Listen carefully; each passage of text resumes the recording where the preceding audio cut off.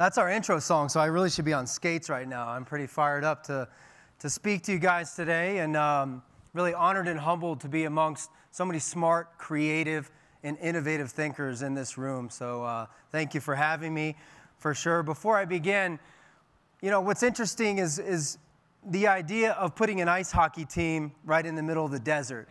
And that's what we've done here, and we're pretty proud of the work that we've done, but really, it's all about the community.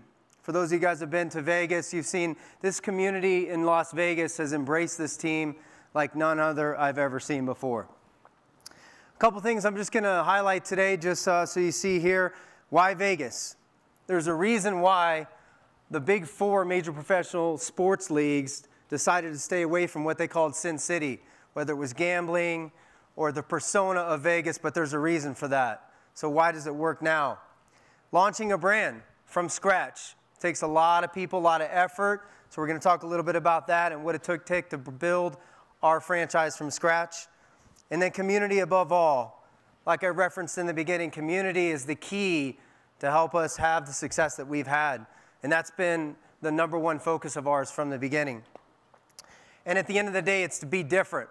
So our DNA is really how do we challenge the status quo? How do we look at what teams have done, how they're successful, but how do we make it a little bit different? How do we put the Vegas spin on things? So before we go into it, I want to show you, if you haven't been to a game yet, but if you've seen, you've heard, maybe you've seen some clips, I'm going to show you a little bit about what a game in Las Vegas is all about. In the meantime, the big news coming out of yesterday, the NHL's worst-kept secret, Las Vegas now turns 30 teams into 31 in the NHL. Is it possible that people who grow up playing in the sand, I mean, people don't care in general about ice hockey. Las Vegas doesn't make sense. They have no other pro sports teams, right? Why For hockey? a reason. Garbage name and logo, just like the garbage idea to put a team in the desert.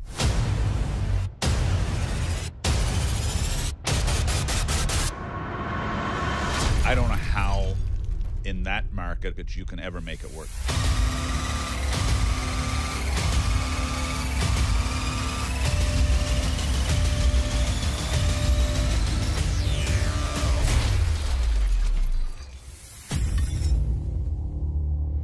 Live from Las Vegas, it's nighttime! Here we go back.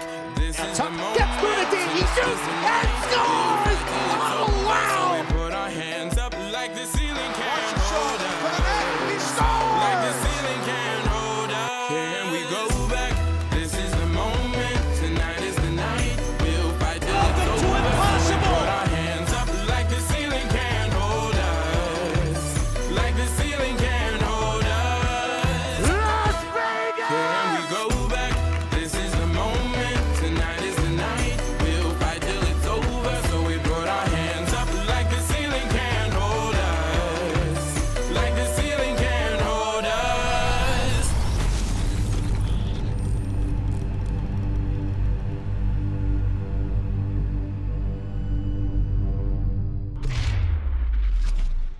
All right. So that gives you a little bit of a taste of what it's like on game day for us. And, you know, a lot of people ask, why Vegas? Vegas is so unique that it's really like two markets in one. You know, you think about the dynamics of Vegas when you look at it as a marketer. It's the 39th largest media market in the country.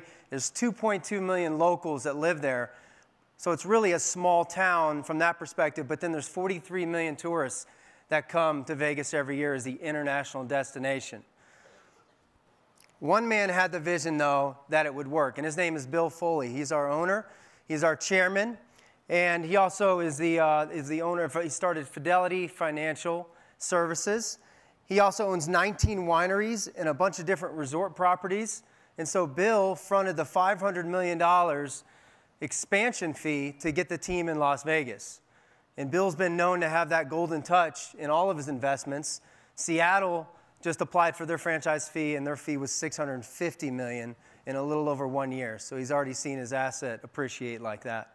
But Bill had the foresight, and he worked with Gary Bettman, the NHL commissioner, and he said, I want to put a team in Vegas. And he was right.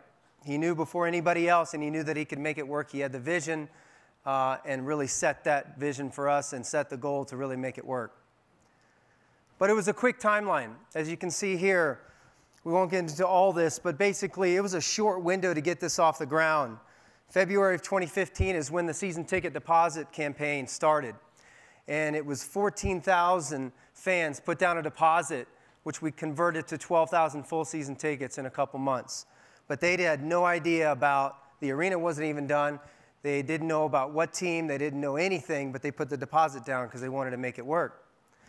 Then T-Mobile Arena was built, $375 million joint venture arena. It's now the highest grossing arena in the world. That was April of 2015. Bill was awarded the franchise in June of 16. We finally got a name and a logo November of 16. And then we signed a few deals, like a sponsorship deal, our TV rights holder, our radio deal. And then we finally got players in June of 17. So for us, we really had to launch our brand first on social platforms without having any assets. We had no players for like a 7-month period. So we got a little aggressive in our social tone, and those of you who follow us, you know that. And if you don't, please follow us. We like to get a little funny now and then. And we have a little aggressive nature to our social platforms as well. Then we finally got players. And the fun thing about our team is they were all cast-offs from another organization. So other teams didn't protect these players, and then we got everybody's leftovers. So we finally got our players. Then our practice facility, City National Arena, was built in September, and then October of 2017, our first game. Like with any good brand, when you launch, you have to develop the color palette. And I think this is key. Bill is a distinguished graduate of West Point, and so he wanted the colors to resemble the U.S. Military Academy and West Point and the colors there, but he had a little spin to it. He wanted the dark gray to resemble the armor in battle. He wanted the gold to represent the opulence and the opportunity of Vegas and a tribute to the gold mining industry. And he wanted red to be the accent color because of the beautiful Red Rock Mountains that surround Las Vegas, and it can act as an energizer color. But Bill worked with the NHL and Adidas and wanted to take it one step further. He said we have to be luxurious. There has to be an element of luxury within our brand. And as you can see, this is our away and our home jerseys. White is away, home is the gray. And it's a very clean color palette, clean logos. If you look at the primary logo, it's got a beautiful, the reverse space, the negative space there with a V. It's very symmetrical. So some of the other franchises I've been a part of, it's really hard, the Rams in particular, to match up that logo in different applications. Everybody wants to flip it if it's going one way or another. This is a very clean logo. On the white jerseys, we're the first team to wear white gloves. So that was key. And if you listen throughout the presentation, we try to be the first in a lot of different areas. But Bill wanted it when somebody turned on one of our games that you know without a doubt that that's the Vegas Golden Knights. So it stands out amongst any other team in the NHL. Bill also said he believes that the Knight is the epitome of the warrior class. We protect the unprotected. He always says, always advance, never retreat. Never give up, never give in. So that's kind of what he said since day one, that we all try to operate under. So we took that one step further and we created a Who We Are document. You know, everybody's got this in every organization. A lot of times it just sits on the wall and you don't really live it out. But we wanted to really live it out on a daily basis. And when you start from scratch, you can really encourage that. So our mission is simple, taking right from Bill's words. Always advance. Whether that's one more call, one more sale, whether it's one more shift, always advance on the hockey side and the business side. And then our vision, as Knights, we're the epitome of the warrior class. We will be champions on the ice and in the community. But then we developed these brand traits which act as decision-making filters. So instead of just being fun words, we actually put these into process. They're bold, humble, innovative, inspiring, strong, worldwide, and valiant. And all of our team uses these as a filter when they make their decisions, whether it's looking at a prospective partner that wants to spend money with us. We use them as a decision-making tree. And so those are key for us. And since you start an organization from scratch, you get a chance to really hire the best people and to do it the right way. So when we started off hiring on the business side and on the hockey side, we put that no ego approach, real true emphasis on the character of people that we were bringing to Las Vegas. Most of the employees actually relocated and they came to Vegas for the first time. We only have 88 full-time staff members on the business side, which is really small compared to other sports teams. So we scale appropriately. That's key for us because we still refer to ourselves as a startup. But what we're able to do is we're able to recruit the best of the best, and we're able to onboard them like nobody else can.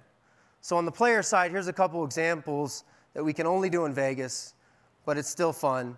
When we acquired Max Pacioretty from Montreal, and then we acquired Mark Stone from Ottawa, the first thing we did is we greeted him at the airport with all of our castmates, with our Golden Knight, with our Gila Monster, which is our soft, cuddly mascot. His name is Chance. And we have our Vegas Bells. We have all of our promo teams were there to greet him. But we took it one step further. We contacted all the casinos on the Strip and put our artwork so that their faces were all up and down the Strip. Then we took it one more step further, and we've got him up in a helicopter and had him fly down the Strip so they could see and officially welcome them to Vegas. So that's taking it one step further, but for us, it's a great recruiting tool because the first thing they're going to do is take pictures and talk about how we onboarded them the right way. Community is key. So for us, we had to identify right away what our pillars were from a community relations standpoint and what we wanted to stand behind. So for us, it's a few different things. It's youth and education, it's health and wellness, it's hunger and homelessness, and it's military. And those are the key factors for us in terms of how we outreach to the community.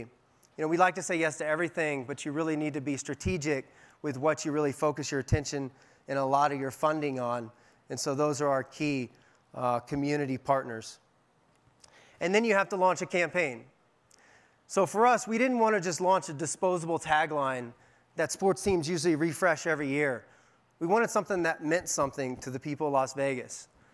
We're the first major professional sports franchise that's truly Vegas-born. And so people got excited about that. It started to click emotionally. Whether they were from Vegas or not, they eventually had kids that were born in Vegas. And here's a couple activation examples that we use Vegas-born. But when it really started to click was when people used it beyond just the hashtag. And I got to see little kids going to games like that kid up there holding a poster that he made himself that says Vegas-born. And kids all around Las Vegas said, I'm Vegas-born too, just like the Golden Knights. And we've got 50,000 license plates in the market now that fans have put on the back of their cars. We crashed a puck through the Caesars Tower. We've got 30,000 library cards with Vegas-born. And then my favorite program of all is when a baby is born at one of our Summerlin hospitals, the first article of clothing that they get is a Vegas-born onesie, so they become fans for life. And true transparency, that's, I had to live out the campaign, so that's my baby right there, little Knox. Lucky baby, 7 pounds, 7 ounces there, so I got to live it as well. But for us, it's important to be Vegas-born and to really live that out. So we created a TV spot. This is one that actually hasn't hit the market yet, but it's something we've been working on because of the fandom of hockey here in the desert in Vegas. It's amazing. There's so many kids that are playing hockey now. And we said it's our goal that one day to have a kid that goes through our hockey programming that goes on to play for the Golden Knights. So we kind of reverse engineered that for our latest TV spot. I want to show it to you guys right here. The Vegas Golden Knights are proud to select from UNLV, Bobby James. Bobby, get in there.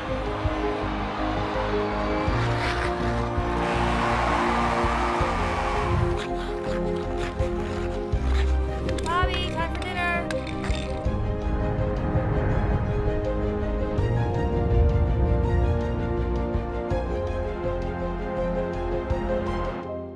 So for us, our TV spots, just an overall marketing mix, not to get too deep, but our TV spots, we're able to be a little bit more brand heavy based upon the success of our ticket sales. So it allows us the opportunity to kind of lead with the brand and then be retail specifically on digital channels when we need to push remaining tickets to certain games. This is really important. This is something I've tried to subscribe to throughout my career, and we really try to live it out in Vegas, is to hook kids when they're young. If you guys think about when you became a fan of a particular sport, you know, whether it was family, whether it was generational, whether you liked the colors, whether it was passed down by friends, whether it was where you lived, you usually become a fan of a particular team before the age of 8. You think about your own upbringing. So for us, if we can hook a kid by the age of 8, we feel like we've developed lifelong fans. There was a great article published in the New York Times that references that, but it actually goes into the psychology of becoming a fan at an early age. So a lot of what we do is to really try to get kids to experience in one way or another, whether it's at a game or whether it's at one of our practices where they get an autograph for free, or whether it's a school program, even a mascot visit. We like to have that personal touch with our brand at an early age, and that makes a difference for us. But the number one way to develop fandom is to actually get a stick in the hands of kids. And so that's been a priority since day one. And we're really proud of a program that we launched with the Clark County School District where we're able to reach 200,000 kids by teaching the PE teachers how to play hockey, and then they pass it along to the kids at the elementary schools in the Clark County School District. We have 5,000 kids that are now learning to skate because they have to learn to skate and feel comfortable skating before they play on the ice. So that's another program that we're really excited about. And then we've got women's learn to play programs. We've got street hockey clinics. So for us, we do a lot of outreach in the community. If we can leave behind a stick for a kid, we feel pretty comfortable that we can establish fans for life. We took it one step further, and we're really excited about this. We're basically a year before the Raiders get here is when we launched this. Raiders are going to play in Las Vegas. It's going to elevate the city's profile tremendously as the new sports and entertainment capital of the world, not just the entertainment capital of the world. But we thought it'd be cool to really go deeper within this youth outreach. You know, a lot of people say, especially parents, they try to get their kids specialized into one sport over another at an early age. Well, we know there's tons of kids that love the Golden Knights in Vegas, and we also know they play other sports. So we want to encourage them to play other sports because it ultimately makes them a better hockey player. So we've actually done partnerships with youth hockey, girls and boys youth basketball, girls and boys youth soccer, and then flag football and tackle football and youth baseball. And we've actually gone deeper from that perspective. We're really proud of that. There was a fun story that a Raiders executive I was having lunch with said his kid is in this league, and he came home from one of the practices and he was upset because he got his uniform and he was on the Raiders and he wasn't on the Golden Knights. So that was pretty funny. But for us, it allows that brand extension in areas you wouldn't normally think. One of the areas we're really proud of and we get a lot of accolades about is our game entertainment. And for us, we had to set the standard from that perspective. We're in Vegas. We're not just competing with the other NHL teams. We're competing with the Strip and all the entertainment options there. So we set a goal was to be the hottest show on the Strip. So when people always ask that when they come to Vegas, what's the hottest show on the Strip? Well, now we want it to be the Golden Knights game. But it's the only place in the world I think you can get away with some of these things. We've got intermissions where we've got Cirque du Soleil and Blue Man Group. We've got a live Sword in the Stone moment that you can see there. That's mixed with digital mapping on our ice. We've got incredible moments that we have all throughout our games. So we always try to surprise and delight. And we try to put on a show so that when fans walk away, whether we win or lose, they had an experience. One of the things we had to do was also build a lifestyle brand. You know, we had a ton of jersey sales in year one, year two as well, but people wanted more. So we had to keep up with the demand. So we've become somewhat of a licensing company. If you look here, I don't know if anybody saw the Tyson Fury press conference that just happened, but I was getting some texts on that. He wore our white starter jacket at his press conference for his fight that's coming up this weekend. So we try to pepper that out as much as possible, but we've got $500 robes, we've got bourbon, we've done VGK wine, we've got adult onesies, we've got suit jackets. For us, we've got cigars we did, we had bikes this Christmas. Fans just can't get enough, and so we have to constantly keep trying to reinvent new opportunities for them to showcase the brand.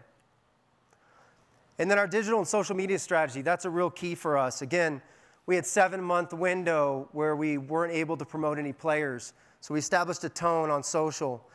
But we also try to be first movers where we can, like on Twitch and TikTok. We're the first NHL team to be on those platforms. But we can't just be on it and then sit back. We have to be active on these platforms as well. And then we've got an incredibly diverse fan base. So for us, it was important to have Spanish language outlets for Twitter and Instagram, and also Weibo and WeChat in Mandarin as well. And then we noticed this incredible phenomenon in year one, where fans in over 100 different countries purchased Golden Knights gear. But we sat back and said, from a business perspective, we're not getting any of the revenue and not getting any of the data. It's awesome, but we're not receiving any of that. So why don't we launch our own worldwide platform, which we did. And it's a really cool way. If you go to vgkworldwide.com and you're anywhere in the world, you can drop your pin and you can become part of a unique, exclusive fan club where it really tries to connect people around the globe. And then Vegas, there's celebrities and residencies all the time. So part of our strategy is to really get these influencers to our games to experience it.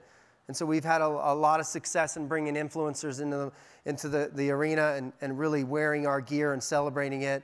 We got our jersey on Lady Liberty. You can see Lil Jon was in the clip, Imagine Dragons. But it's really unique because when I was in St. Louis, we were begging celebrities to come to the Rams games. Here, they want to come to the Golden Knights game because they see the platform of what the Golden Knights can do as well for them. And then lastly, I want to give just a few examples of that way that we think in terms of be different. And it's really key to what we do. The first example is actually our chief sales officer named Jim Frivola. And he's a model as well. He goes by his alter ego, Phil, for some reason. But instead of celebrating a resolution, let's do an anti-resolution package in Vegas that includes 1 ticket, a hot dog soda, and a 5-pack of VGK cigars. So that was for our game that we needed a little bit of help with, because in Vegas, you know, New Year's Day is not the easiest to get people to come out to a game. And so we pushed that with Jim. And then after our goalie, Marc-Andre Fleury, every game he has a shutout, we throw an inflatable donut on the ice because we built in a promotion with Krispy Kreme where if there's a shutout, then everybody in attendance at that game gets a dozen free donuts from Krispy Kreme. So he celebrates it as well. We did some content around him driving through to Krispy Kreme through the drive-through and getting a dozen donuts himself. So he's a big fan of that as well. Other teams have season ticket member events, and it's usually like in a conference room, and it's pretty sterile. But in Vegas, you have an opportunity to do a season ticket member event at the High Roller at the Link. So fans got a chance to be in with our players through an entire 20-minute session, a real intimate opportunity as they're overlooking the strip. It's a really cool opportunity there. And then we like to think differently. So instead of just rolling out the traditional hats, we cut up a jersey, one of Marc-Andre Fleury's jerseys, and we made it into 3 hats with New Era. And each of those sold for $2,500 a piece because we gave it the exclusive window, 1 of 3. On the left, you see we celebrate gates open. So instead of celebrating just the win, we celebrate and throw streamers and horns and buzzers. And we have a huge moment when we open up gates, which is unique. So people crowd to our main entrance right at the beginning of every game because they want to be part of that moment. And then one of my favorites on the right there, we created a wall of distraction for visiting teams with Vegas showgirls. Because if they're thinking about that moment for 1 second when they go back in the locker room, then we've done our job in distracting them. So that's against Calgary, actually. I think that's Kachuk. Yeah. And then a couple more things here. When we have a watch party, we do it different. So we were able to use the Mandalay Bay Beach, which is an incredible opportunity where they've got big pools and sand, and we try to do things different. And then year one, we actually cemented every season ticket member's name in the ice. We thought that was a cool way to really honor the people that put the commitment down for our season ticket deposit. So we put all their names in ice. Year two, we said we had to do something different. So we actually brought season ticket members down, and they sprinkled 14 karat gold in our actual ice as part of our ice design. We started an inner circle. So because of our owner's, Bill Foley's, interests in wine and in Rock Creek Cattle Company and Resorts, we created this incremental revenue stream where fans want to be part of this inner circle. So they can buy packages for $40,000 that includes 3 trips, one to a destination city for an NHL game, one to wine country in Sonoma, and then one to Montana on his private jet. So they're paying for the access with Bill. And then lastly, it never hurts to present a jersey to the Pope. So we like to do that as well. And that's it. So thanks for having me, and go Knights, go.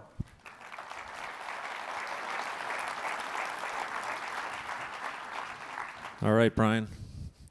Pick your chair. Pick your chair. You want a drink? Take a drink? Yeah, I'm good. Take a pause.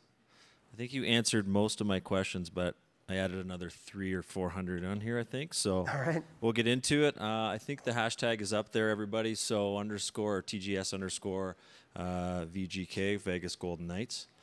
So it was really interesting sort of sitting down and just going through, like, obviously we're a country full of hockey fans for the most part. I'm going to save some of that. But I just want to start with my experience, because I went to, I think, the third game in Vegas when you guys started, and I was there with some business friends. And I think what I had experienced was something I didn't expect. And the biggest part for me, being at many Leafs games and Calgary games and Edmonton games, etc., is there's a lot of hockey fans. There's a lot of people that are going to be entertained.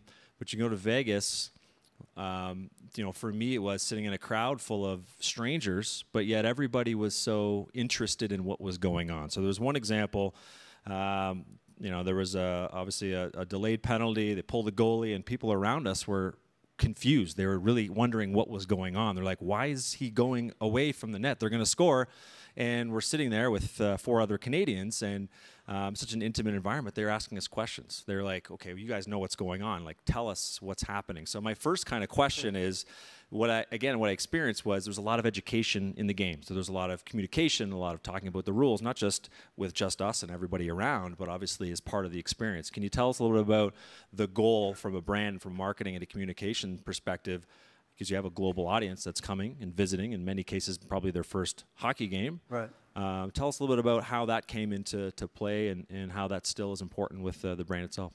Yeah, I mean, for us it's interesting because a lot of people would think that we're built our business on the tourism market. And for us, it's our season ticket base is almost 90% local. And what we noticed from day one, and we actually got a couple bits of advice from other teams like Arizona, we didn't want to dumb down the sport or the rules to the audience. And so from our first preseason game on, we just made the decision that we weren't going to like say, okay, what is icing, and actually define it for fans.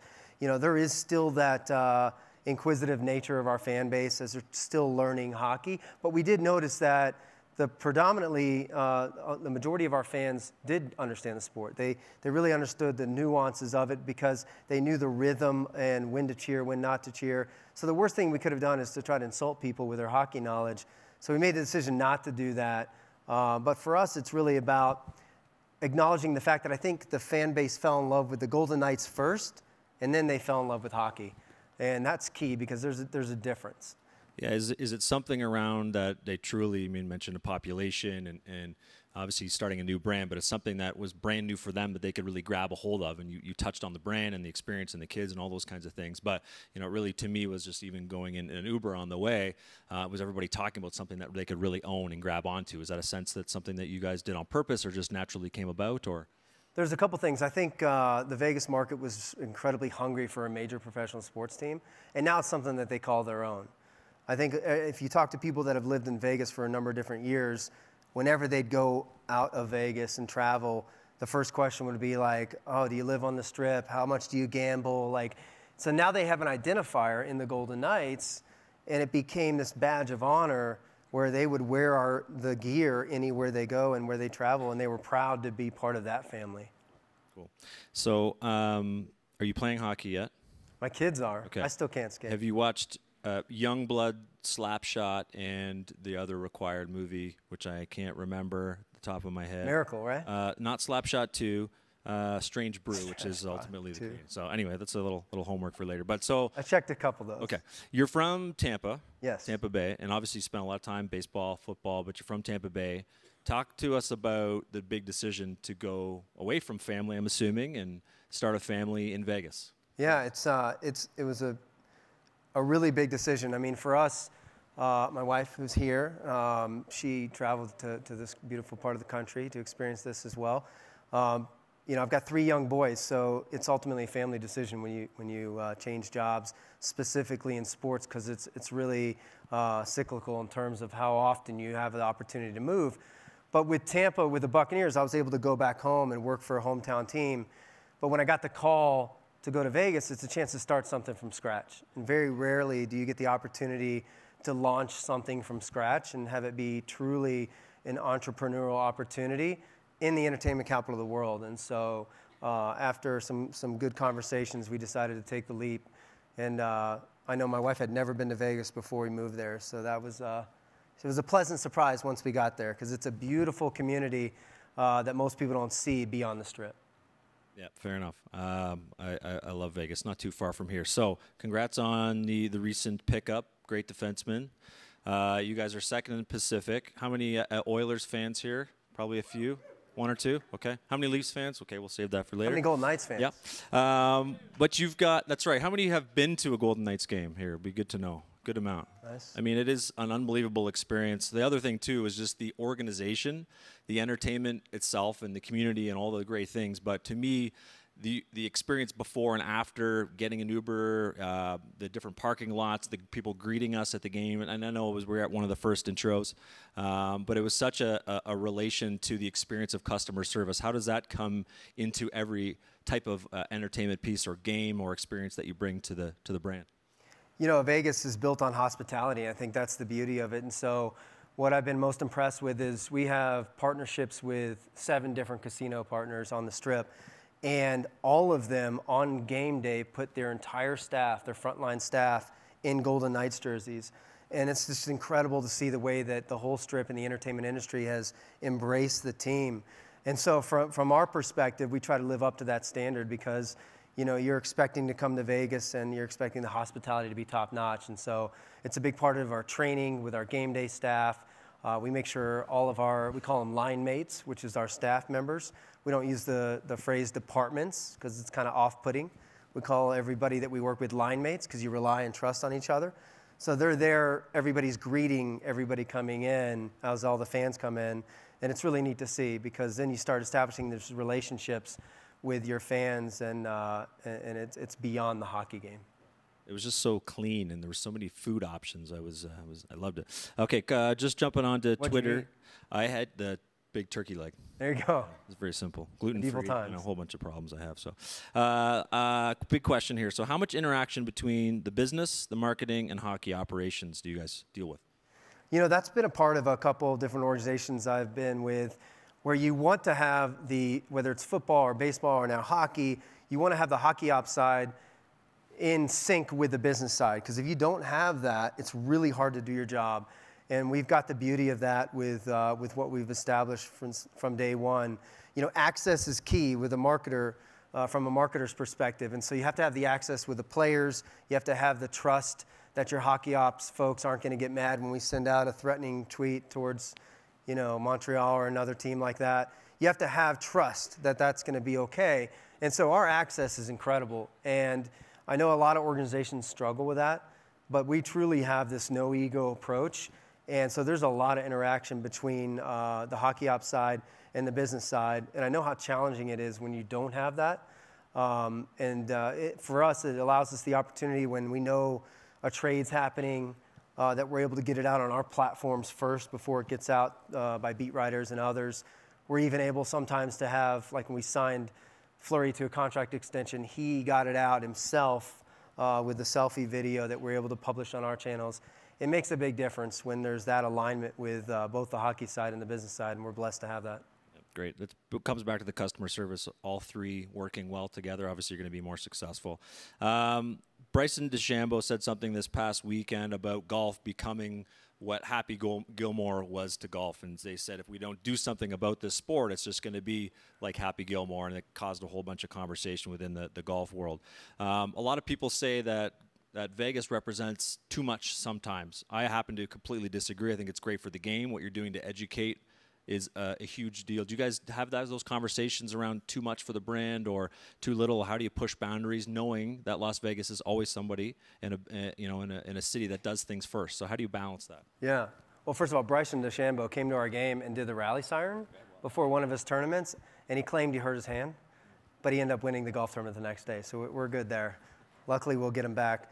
I mean, for us, it's it's Vegas. You can get away with a lot more, and I think that's the key. Is you keep pushing the envelope, you keep trying new things.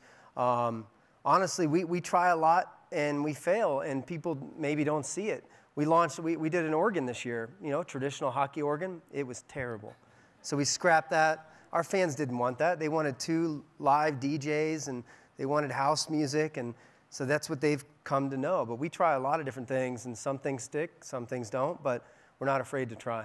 Which is great for the game, because so many times you see the same things, you hear the same things from the same audience members, et cetera, et cetera. So obviously baseball, football, you've been in sports marketing a long time. Talk to us about your personal journey, but in terms of how it's different in hockey marketing, if you can.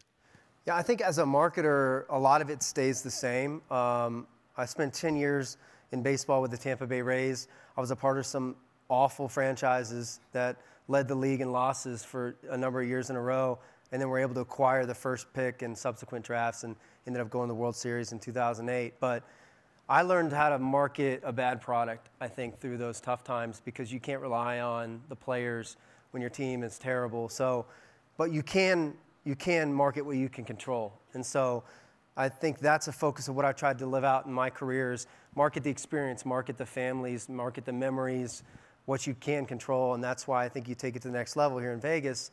After 10 years in baseball, I moved on to the NFL, and other than the seasons being completely opposite with 81 home games versus 8 home games, a lot of the same marketing principles apply. In St. Louis at the time, still trying to put butts in the seats, still trying to generate revenue. Starting quarterback Sam Bradford got hurt, season-ending injuries 2 out of the 3 years I was there.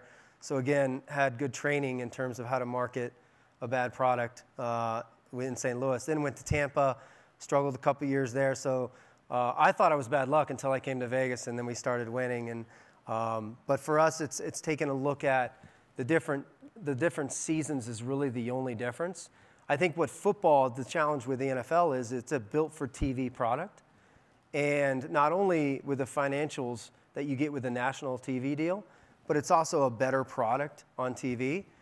And you deal with the fact that if you lose a game on a Sunday, you have an entire week where there's nothing but chatter on social, talk radio, TV, talking about how terrible the team is, and you can't right the ship until the next Sunday. Whereas hockey, there's a great rhythm to the season. Very rarely do you play 2 games back-to-back.